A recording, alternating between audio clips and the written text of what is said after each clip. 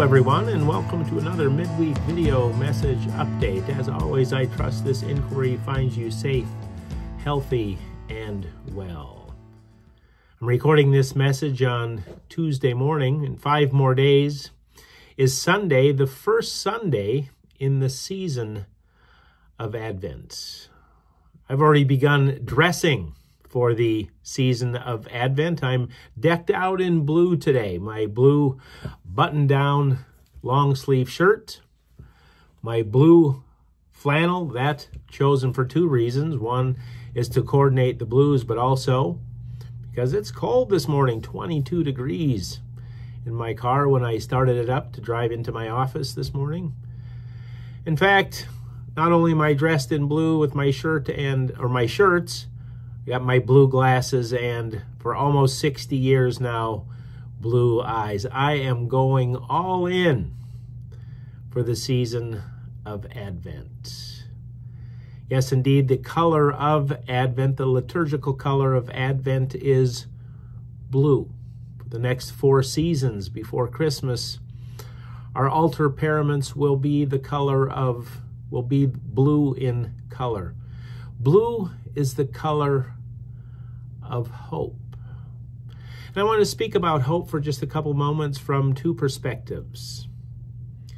Our hope and God's hope. How often do you think about God having hope too?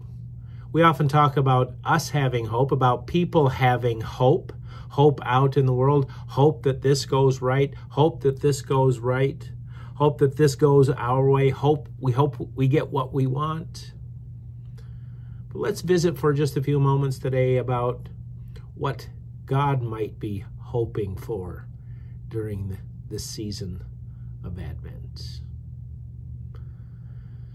Friends and neighbors in Christ, I want to remind us that we are in a reciprocal relationship with God, an authentic relationship with God.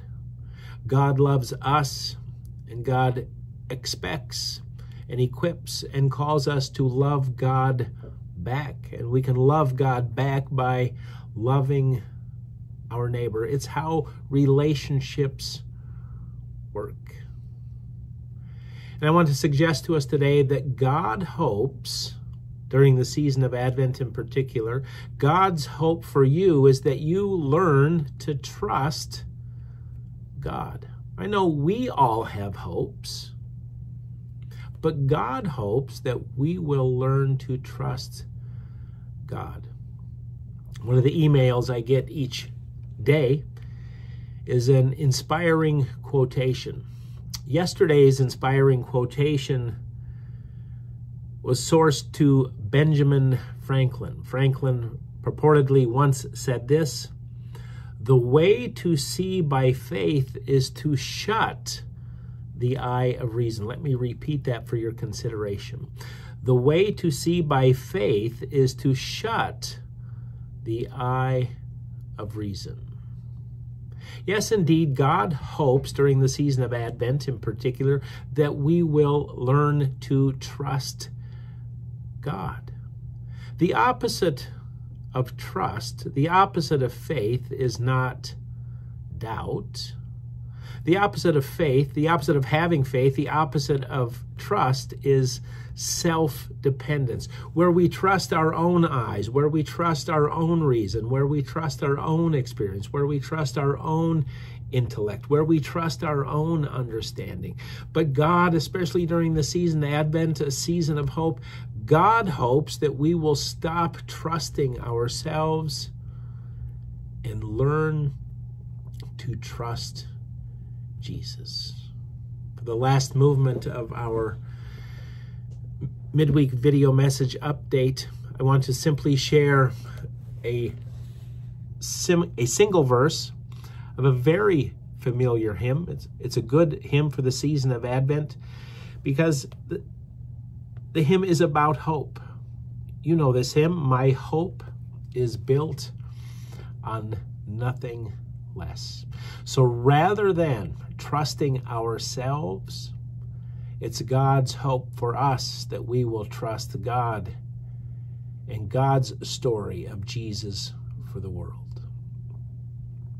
My hope is built on nothing less than Jesus' blood and righteousness.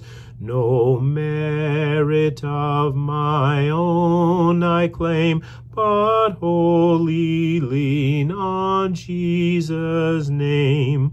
On Christ, the solid rock, I stand.